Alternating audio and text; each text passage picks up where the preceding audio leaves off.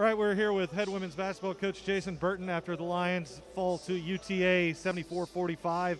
Hung with them through 2.5 quarters, 2-point game at halftime. What did you like out of what you saw today? Oh, yeah, we came ahead in the third quarter, too. I thought we played, you're right, we played our tail off for 2.5 quarters, and then we had that drop-off. And I think, there's a lot of things that factor into it. I thought we got gassed, too. Our condition is not where it needs to be to play how we want to play for that long. And that's something that we got to see and we got to get better on. And we got to realize, too, that we got some young ones that just got to get a little bit, game experience, and because we're going to need our depth.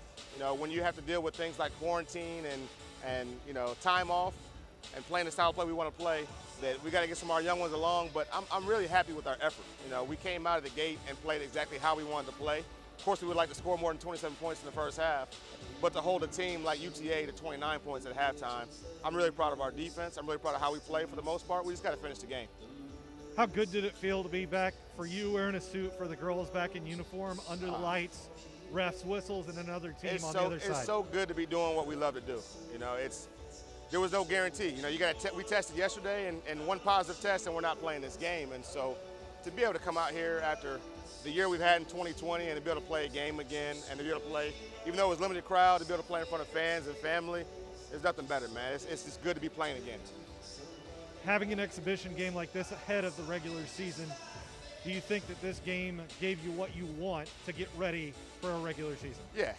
We definitely got a chance to see what we need to work on, and we versus a high-level team. They're such a big team.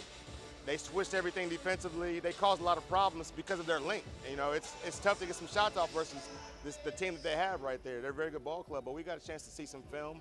We got about 2 weeks before we play a meaningful game as far as our record and our postseason. And so we got plenty of time to kind of get away for a little bit, but come back, clean things up, and then get ready to play. But I do feel like we're starting to learn how we want to play. The new ones that don't know how we want to play, they got a chance to get a little taste of it and got a chance to see the good things we did today and also the things we got to clean up. So I'm happy with what we did today and look forward to the opportunity after Thanksgiving to come back on the floor.